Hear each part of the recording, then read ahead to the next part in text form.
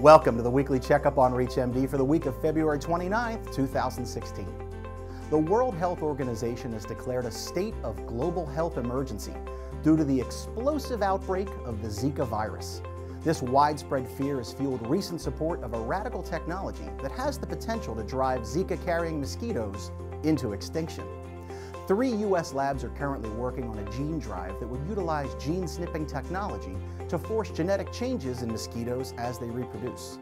Anthony James, a molecular biologist at the University of California, Irvine, believes that a gene drive could eradicate the type of mosquito blamed for spreading Zika within a year. While this gene snipping technology, also known as CRISPR, will require extensive lab testing, self-annihilating mosquitoes could spell the end of the Zika epidemic. To learn more about this and similar topics, head to ReachMD.com. ReachMD launches its Focus on Nutrition and Nutrition Science this month with a look into proper diet. Deciphering what constitutes as a healthy diet can be confusing, particularly given numerous and often contradictory research. In the segment, Evidence-Based Trends in Nutrition Research, hear from an internal medicine expert as he puts the latest nutritional information into context. And now for a quick look at some of our latest featured content. Kidney stones are on the rise in the U.S.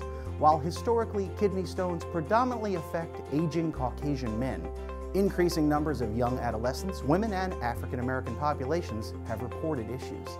In our new Primary Care Today segment, hear from researchers as they discuss risk factors and changing trends in endocrinology care. In this week's editorial segment, learn how to put your patients at ease in a new installment of Speaking Of with Karen Friedman. Sometimes we convey the wrong message without even knowing it. Our nonverbal behavior and body language may not match our actual words, and that can give off the wrong vibe or tone. Here are a few examples and fixes to go with them. First, folding your arms across your chest or holding them behind your back can give the impression that you're closed off or hiding something. Open arms are more inviting, sincere, and comforting. 2, looking at the computer, chart, or your watch when someone is telling you something important to them suggests that you're not fully present or listening. Instead, look them directly in the eye when they're talking.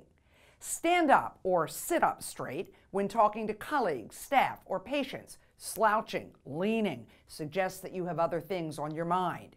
When nonverbal language matches your actual words, your message will be that much stronger.